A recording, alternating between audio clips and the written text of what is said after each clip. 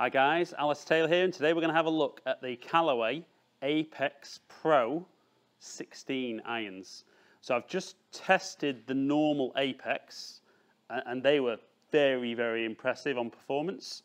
Very different look from the Pro. So a polished finish, still looks very, very powerful in the back, but doesn't look as big and chunky. Sole isn't as wide, and certainly when I look at it from down above, you know, it looks much more like a player's club. So I've got 7-iron, Project X 6.0 in this. I'm going to hit 6 real balls on flight scope. It is November in Blackpool. Having said that, the ball with the Apex was long. So it's not hot, but there's no breeze at all today. But real ball flight, 6 real balls. Let's hit some, give you guys some feedback, and see if Apex Pro might be a club end of 2015, going into 2016, that you might be looking to put in your bag. So like I said, when you put it down behind the ball, it really looks like a player's club. So for me personally, I love the look of that. I think it looks fantastic. Still feels quick off the face. Don't think it feels as lively as the Apex. I don't think this is aimed at the same market of player. You know, feels much, much softer off the face.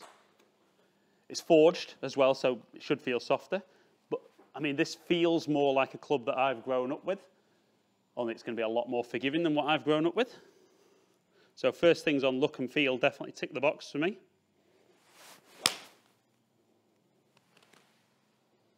And good height. I mean, I'm only hitting 7-iron here, but it's nice and high, flying well. That's it, 3 more. Just turning it over a little bit. Last couple.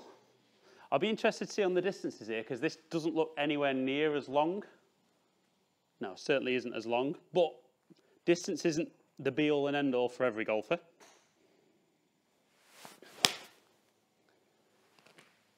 Again, very good, just looks very consistent. You know, I mean, it's great that some of the modern clubs hit it a long way, but in theory they can hit it too far. One last one with this. Yeah, I love the feel of that. I think that's a lovely looking and feeling golf club. So let's see if it performs as good as it looks and feels. Okay guys, so we look at the numbers. I mean, it's a club shorter than the Apex. I haven't looked at the lofts, but just as a guess, the Apex is going to be a stronger loft than the Pro. For me, shortest carry of 162, longest 171. So again, good dispersion. I think for me, if I look at shot 3, I think for me the spin's probably a little bit off on that one. So if I were to hide that, it'd take the spin to kind of 5,500, which is still a little bit on the low side. But again, I always think I tend to be a bit low. Actually launched it a bit higher than Apex, I think, so at 21, and hit it 114. But again, some very, very impressive numbers with a 7-iron. So having looked at some numbers with Apex Pro, I thought that was good.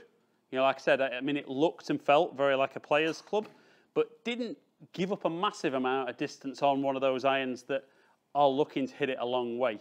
I mean, certainly I think if you're the guy who wants something very forgiving that bombs it, I think out of the Apex range, just the normal Apex 16 is the one. But if you're a better player, looking for something that little bit softer, maybe looks a little bit more sleek, for me, Apex Pro is a really, really good club.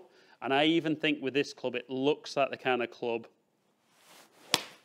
that I could control the trajectory a lot better. Just a nice low one there.